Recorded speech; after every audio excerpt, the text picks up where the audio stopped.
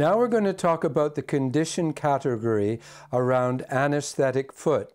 What that means, as the name suggests, just like when you have an anaesthetic so that you can have an operation, the anaesthetic foot has lost all sensory sensation.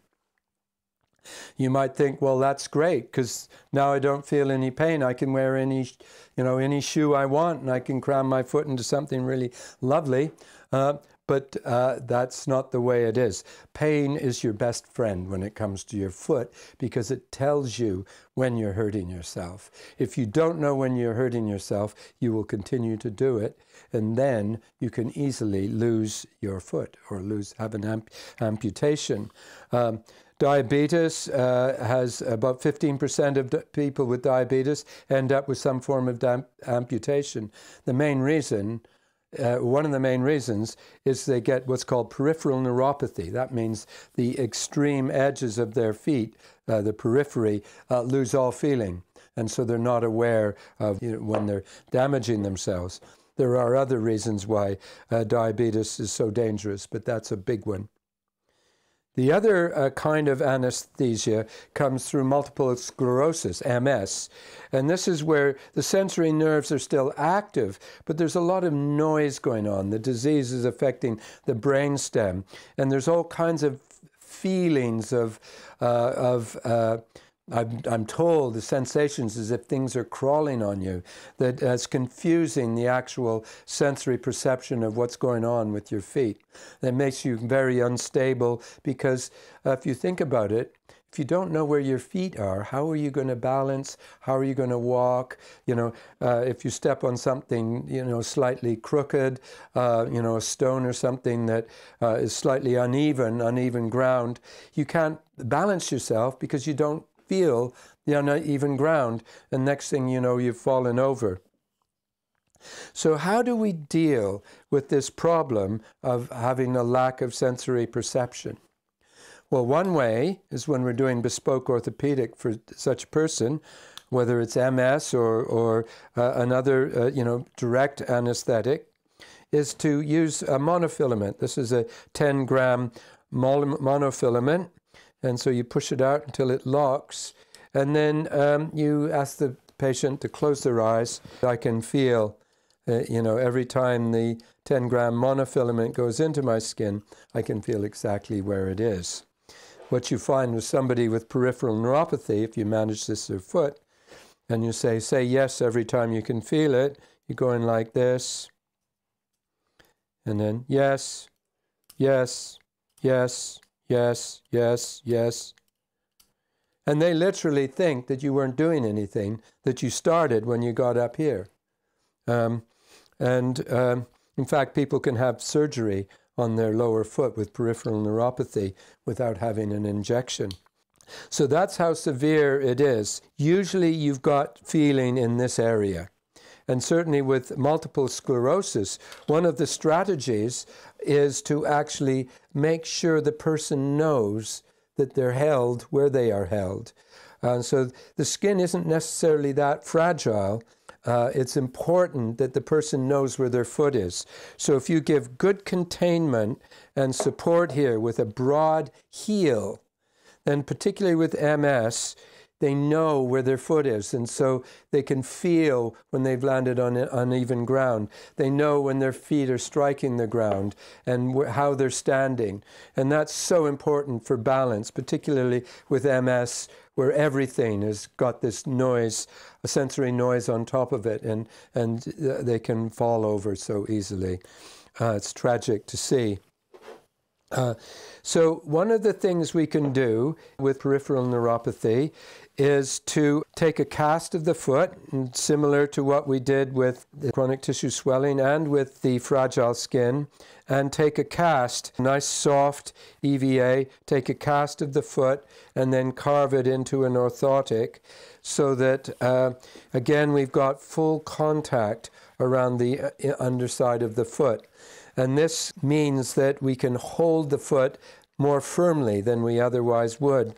And remember, with particularly, well, with MS but certainly with diabetes, the peripheral neuropathy, or the noise on top of the sensory nerves, is just one of many problems.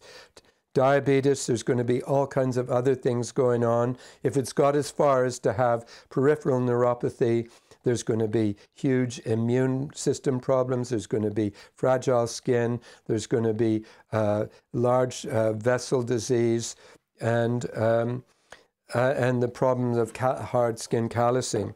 So this is almost, in any case where there's neuropathy, this is really an adjunct, something to bear in mind when you're dealing with a variety of other conditions. One of the big problems and one of the big enemies of having a peripheral neuropathy is getting a stone in your shoe. And so one of the most important strategies is to create, here we've done it out of neoprene. I've cut a strip from the block and I've carved it to have a rounded shape so that it's round on the outside but fairly firm against the quarter of the last. And we cover that in like a soft clothing leather. This is a piece of really nice chamois lining leather. But you can see how that clings to the edge of the foot and makes it much more unlikely that a stone will go down there. If a stone goes down and you have peripheral neuropathy, you won't know it's there. Most of you have had a stone go down your shoe, and you know the first thing you want to do is stop, get your shoe off, and get that stone out of there, because it hurts. And the reason it hurts is it's damaging your foot. If you can't feel it hurting, it will damage your foot. In fact, it can cause amputation. Another thing that happens, and this is another good reason for the full contact insole, but also for a wide, broad heel, is that when we walk, and we don't even know we're doing it, say we're walking a long distance, say we're walking 5, 6, 10 miles, whatever's a long distance for you. As you walk along, your muscles get tired and your foot begins to change shape. And so we sense that, and so we walk in a slightly different way. And then we sense that getting tired and we walk in a different way again. And if any part of our foot is getting sore, we walk in a way, we change the way we walk in a way that prevents that soreness developing. If you don't have that feedback, then you walk in one way.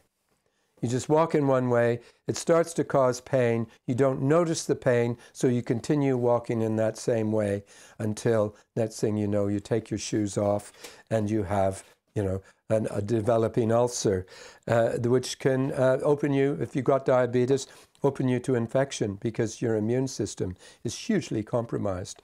So the problem with this isn't just that you might damage your skin, but your immune system is hugely compromised, and that's where the problems arise.